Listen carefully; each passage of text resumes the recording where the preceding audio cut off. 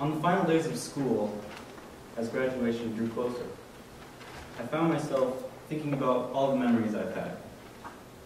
But I found myself thinking more about the little meaningless memories than the big accomplishments.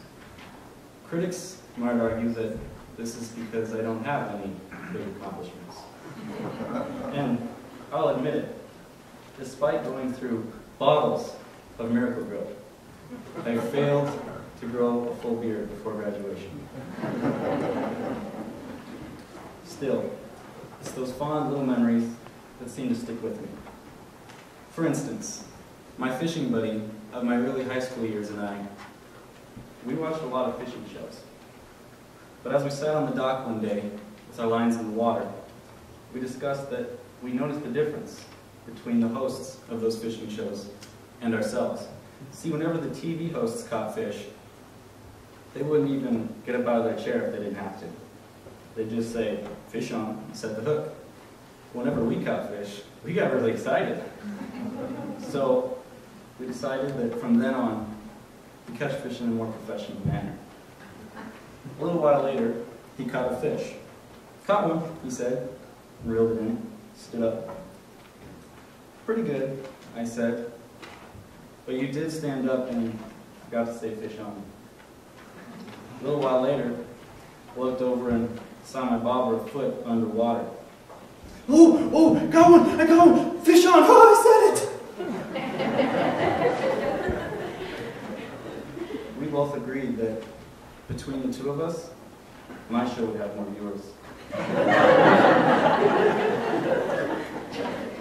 Yes, I've always been one to keep my cool in intense situations. A week after I got my driver's license, I drove up to a stoplight in Sandpoint. It was nighttime and I turned my turn signal on, and my dad said we needed to go straight. So, as the light turned green and I crossed the intersection, and then I saw it. Those red and blue flashing lights of doom in my rearview mirror. Apparently, I had forgotten to turn my headlights on. So, I pulled over, my dad in the passenger seat, and both brothers in the back seat. Oh, great, I thought. 3 witnesses. I'm never going to live this down. Yeah, I was terrified. I just sat there with shaking driver's license in hand, saying, "What am I going to do? What am I going to do?" over and over again. But you see, my dad didn't answer me. Like any good father, he was laughing his head off.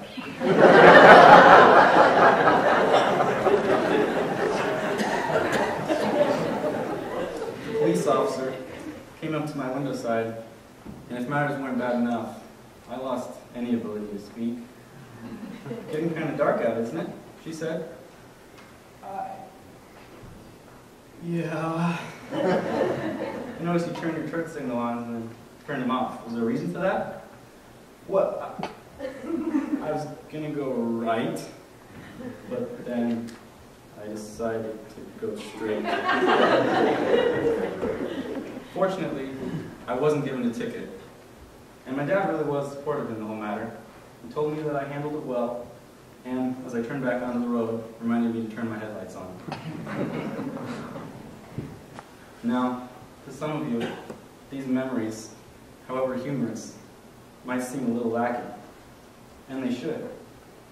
Isaiah chapter 40, verse 8 reads, "The grass withers and the flowers fade, but the word of our God stands forever." I consider it a great joy and blessing to recognize that although I have many blessings, including great parents and the memories I talked about, these, like myself and the flowers mentioned in Isaiah, are fading fast. The common joke is that teenagers think they have forever. But I'm privileged with the knowledge that I really do have eternity to look forward to.